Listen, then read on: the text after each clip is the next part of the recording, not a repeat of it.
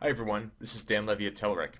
In this video I'll demonstrate how to make use of our new element extraction feature. With our Q3 release you can now easily extract the value of an element and assign it to a variable to be used later in your test. For those of you who don't code, don't worry, no coding's required. Let's take a look at how this works. As you can see, we have WebUI Test Studio currently open, and we'll click on Record to launch our browser in record mode. Next, we'll navigate to a web page that will generate random words, and what I'm going to do is utilize our hover over highlighting to select that word. We'll go ahead and click it, and I'm going to utilize our quick tasks and scroll all the way down to the bottom here, and I'm going to use our extract text contains array. We'll double click and we're going to extract that value. Next thing we'll do is click on our new word button. Now we have a second word. I'll come over here and I'm going to use our hover over highlighting once more. This time I'm going to come in here, click and go to our quick tasks, but I'm going to utilize a verify quick task, and we'll verify that our text contains friendly. We'll double click to add that to the test. I'm going to pause the recording and minimize the browser and show you here we have an extract step. So what we need to do is take this extract step and give this a variable name. So for this first variable name I'm going to use UN for username and hit enter, and I'll double click to collapse the settings back up. Then what we can do is assign a variable to our verify step, but before we do that we need to change that to an extract step. So I wanted to show you that first of all you can set this as an extract step from your quick tasks, but you also have the ability to right click on any verify step and change its role to an extraction. Once you do that, you have the ability to then set a data bind variable name, and I'm going to use this for password. So now we've got a username and a password that we're scraping from a randomly generated element.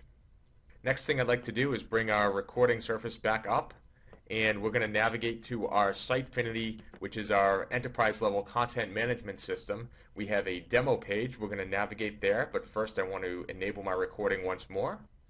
And we'll go ahead and navigate to Sitefinity. We're going to verify that our edit this site link is there, so we're going to click make a verify statement there, and then we're going to click on edit this site. So what I'd like to do now is first verify that our username and password fields are here, so we'll come into quick tasks. We're going to make sure that those elements are visible. And now that we've done that, we'll come in here and we'll enter UN, username for the username, and PW for the password, and scroll down and click on Enter Demo. Now what I'll do is click on my hover over highlighting and perform a verification that the user that is logged in is the one that I had logged in with. So we're going to use to verify our text contains a non-breaking space and then UN for username.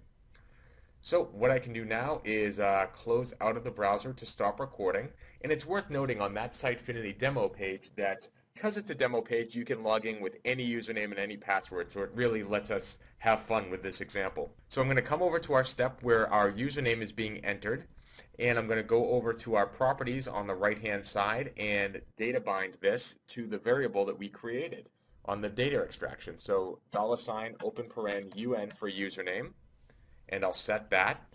Then I come over to our password, and we're going to do the same, but we're going to set the password data bind here, $ open paren PW close paren, set that. And then lastly, we're going to data bind our verification step to the username field. So we're going to come over here and data bind to our username to make sure that what appears in that top label as who is logged in matches the login that was used. So we'll set that. And lastly, I'm just going to drop in an execution delay right at the very end of the test, and we'll just bump that up to 1000 milliseconds so that we have a little pause there at the end of our test.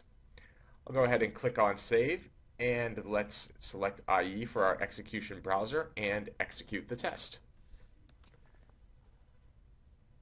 So here we go. Camp and oxygen are our two words, so we're going to log in with camp as our username and oxygen as our password. And then we'll verify that camp was username who had indeed logged in. And you can see that we come back with 14 out of 14 steps having passed. This video really demonstrates how you can utilize our new extraction feature, pulling the value out of an element and using it later in your test. Thanks for tuning in today.